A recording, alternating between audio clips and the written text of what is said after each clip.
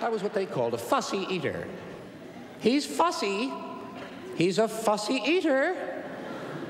Fussy eater is a euphemism for big pain in the ass. I mean, if I didn't like something, I told them. I didn't play with my food, pick at my food. I said, I don't like that. You make this? I don't like it. Why? They wanted reasons. Well, you don't always have a reason. I don't know. I know I don't like it. And I know that if I ate it, I would like it even less. You like it? You eat it.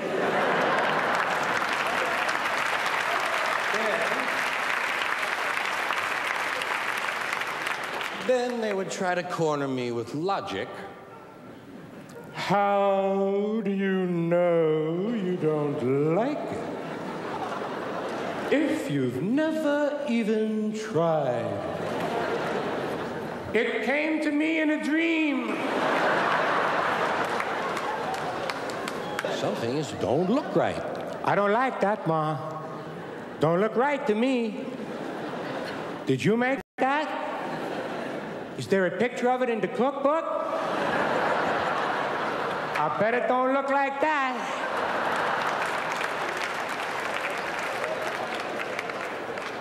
Let's face it, be honest, some things don't look right. Of course, some people eat anything. I know that. Some guys eat anything. I saw those guys in the army on the chow line. What's this? Never mind. Give me a whole lot of it. That's rat's asshole, Don.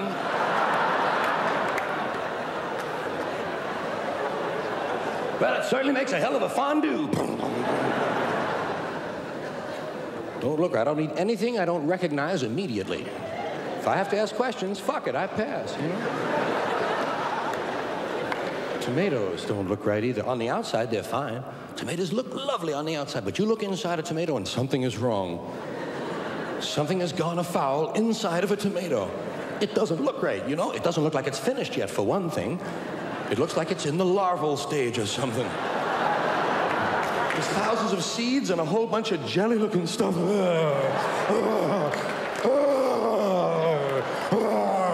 Get it off my plate.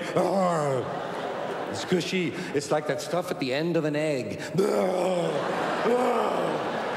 And I know it's not the end of an egg. It's the beginning of a chicken. It's hen cum.